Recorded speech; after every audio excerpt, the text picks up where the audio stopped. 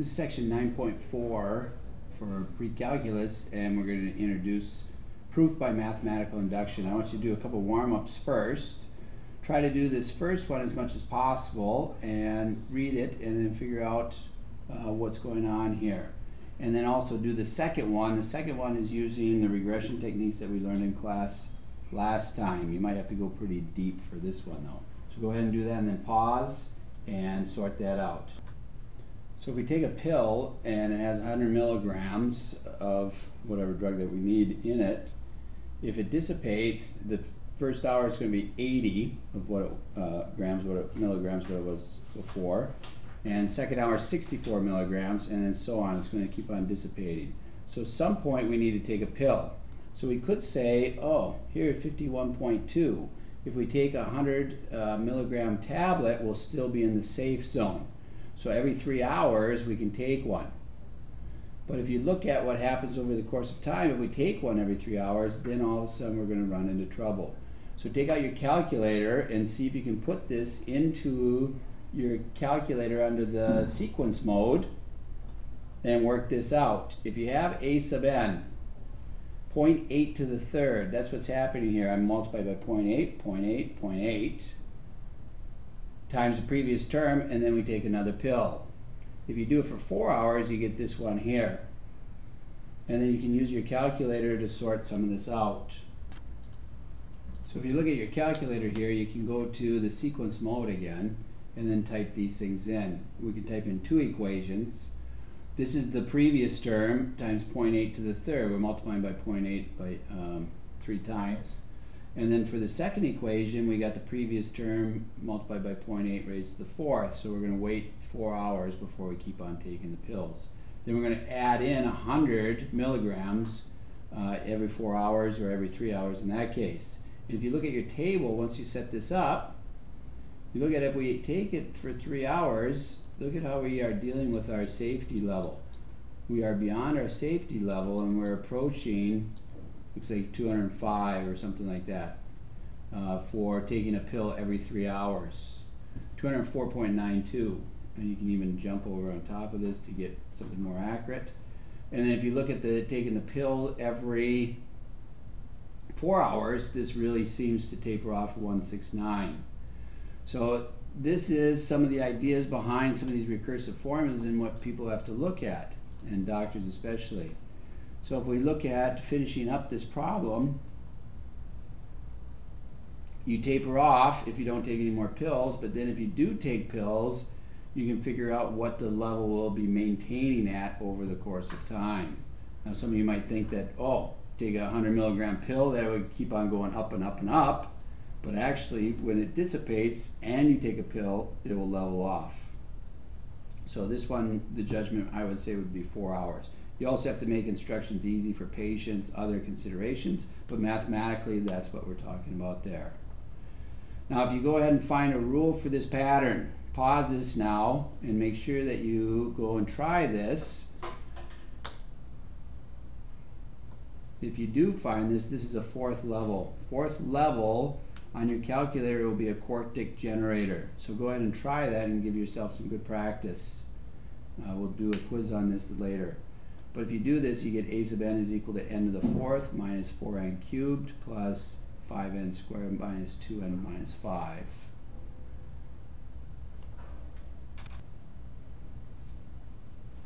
Okay, so I don't know what this formula is doing here. I got to get rid of that, but that's wrong.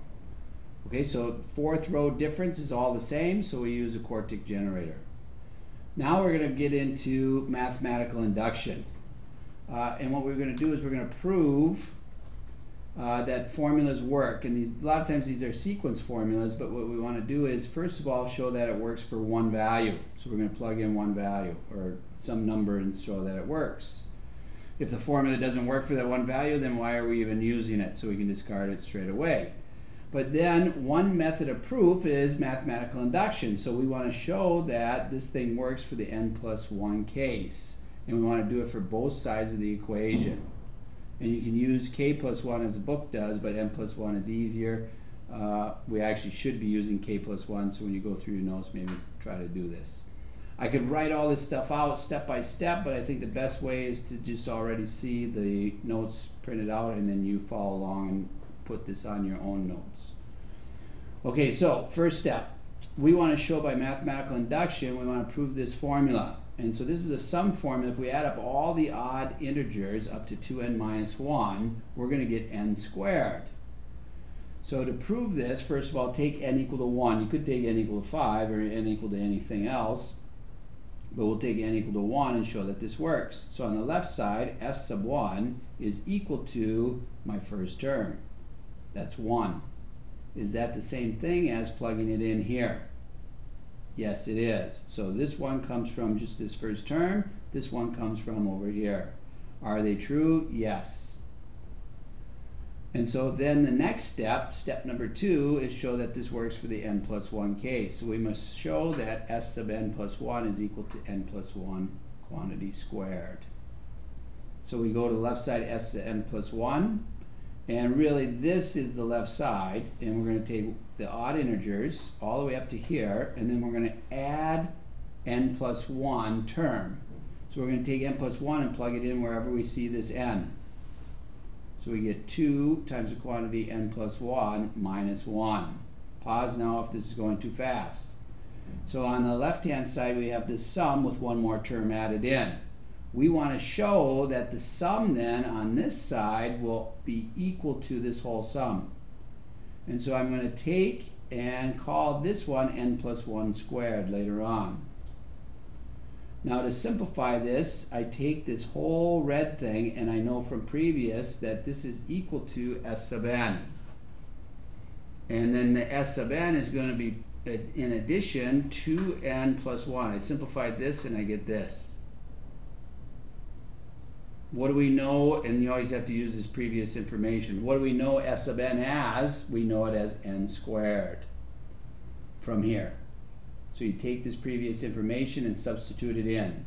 Put on your additional amount, which is the 2n plus 1. And if we factor this down, sure enough, we get n plus 1 quantity squared. That would be the same thing as taking this n and replacing it with n plus 1. And since the first term satisfies the formula, and s sub n plus 1 is equal to n plus 1 quantity squared, s sub n is true for all n greater than 1. So we just proved this. So you might want to pause and go back and look at that. Then if we go on to the next one, this one's similar in nature. You have this left-hand side. You want to add one more term in. And then over here, wherever I see an n, I want to replace it with an n plus 1. So let's see how that works for the part 2 of the proof. But let's start off again how we need to start off. Step number 1. Plug in a value, make sure it works. So s sub 1 squared, that's the first term. Does that equal what happens when I plug this into the formula? Sure enough, 6 over 6 is equal to 1. So that's what you want to show. Pause now if you need. Then part 2 says we must show that s sub n plus 1 is equal to, I'm taking n and replacing with n plus 1. n plus 1 with n plus 2, 2n plus 1 with 2n plus 3. That whole thing divided by 6. That's what we must show. So I'm going to take the left side and I'm going to extend it by 1.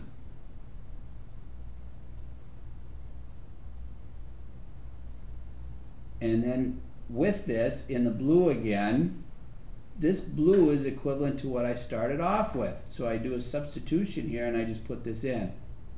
Then this additional amount, I need to work this out and do a little algebra and see what happens when I put in the additional term. So I get a common denominator. Put it over 6, and I might need to expand this out. Oh, but if you use advanced factoring techniques, this will work out much better. You see n plus 1 here, and you see n plus 1 here. Both of those are in common. So I'm going to take those out, and then I'm going to see what's left. Well, on this side, it's n and 2n plus 1. Those are left. On this side, it's the 6 and the n plus 1. One of them are left for here. And then I have everything divided by 6. So I factored out the n plus 1. And why I knew I had to do that, because I knew I had an n plus 1 here and I had an n plus 1 here. Really, because I had n plus 1 here. Then I'm left with a quadratic, and if I factor that down, sure enough, I end up with this. So you should make a summary statement that since s sub n plus 1 is equal to this, therefore we have proved by mathematical induction that this formula does work. This C is a little bit trickier, but we can go with it and make it happen. Step number 1, and you can pause and try this a little bit if you want, but we take and we put n equal to 1 in. And we put n equal to 1, we get 3. Is 3 a factor, have a factor of 3? Sure enough, it does. So step 1 works. This formula works. Now we must show for each successive one. So we must show that n plus 1 quantity cubed minus n plus 1 plus 3 has a factor of 3. So all I did was take this left-hand side, bump it up by 1 for each of the n's, and then say, does it have a factor of 3? Somehow, when I expand, I want to get this original piece out because I know that this has a factor of 3. So let's expand this and see what happens. So in expansion, n cubed plus 3n squared plus 3n plus 1 minus n minus 1 plus 3. So now I want to try to replicate this thing that I had up here at the beginning. Well, here's the n cubed. That works. I put some other terms together. Oh, here's a negative n. Oh, here's a 3. I actually didn't even have to put things together. What's left over, the 3n squared and the 3n. So I pulled this original out because I know this one in the red does have a factor of 3. Now I just got to show this part has a factor of 3 as well. So if I do that, this has a factor of 3, this has a 3 in common. If both of these have a factor of 3, then the sum total will also have a factor of 3. It's like 3x plus 9. Yes, both have a factor of 3. I can factor it out.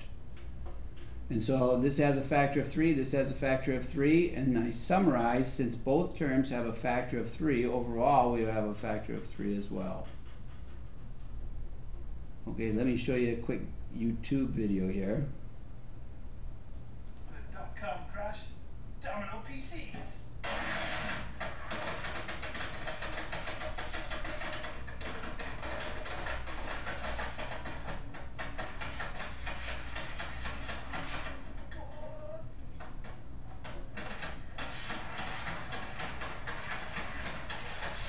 Okay, we get the idea there.